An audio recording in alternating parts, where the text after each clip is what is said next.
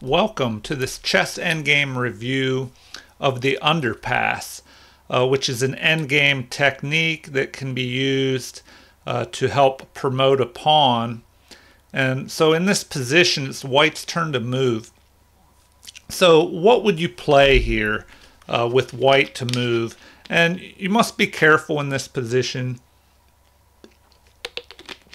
as we'll find out here shortly. So if you need time to figure it out, pause the video and take a look and see what you think. All right, let me turn on the evaluation and the analysis. And so here, clearly white is winning, but there is only one move, as you can see, according to this evaluation by the computer, that wins. So here, g5 would not work, pushing this pawn. And the reason is this king is in the square of the pawn. Now, the square of the pawn is just a technique that you can use to see if a king at a distance will be able to stop a pawn that's trying to promote. So to make the square, you just make a diagonal line from the pawn up to the edge of the board, to the edge that it's trying to travel to promote. So up here diagonally to c8, and so the square is c8 to c4 to g4 to g8, and we see the king is already in that square.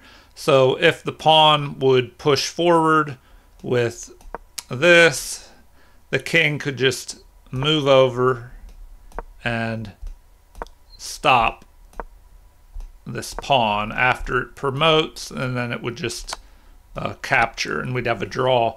And so the winning move here, if I go back to the beginning, is king to f2, and white will use the underpass technique where the king will pass under the pawn and go around to the other side and be able to get in front of the pawn.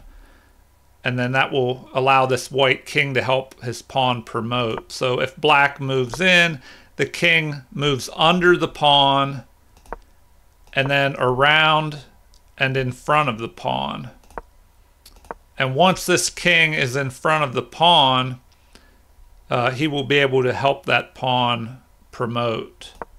And so here, the king, if he tries to get in front here and stop the white king from coming up to try and protect these queening squares, then white can move one square in front of the opposing king and he will have the opposition.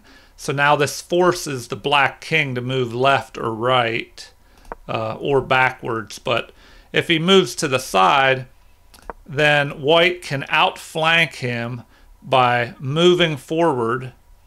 And now if the black king tries to get diagonal opposition, now here he can just move up, waiting for the black king to get the opposition, but then he can push this pawn forward. And so that gives white the opposition again, and now he can just move here. And if we have the king moving out of the corner, pawn moves with check, and then the pawn will be able to promote.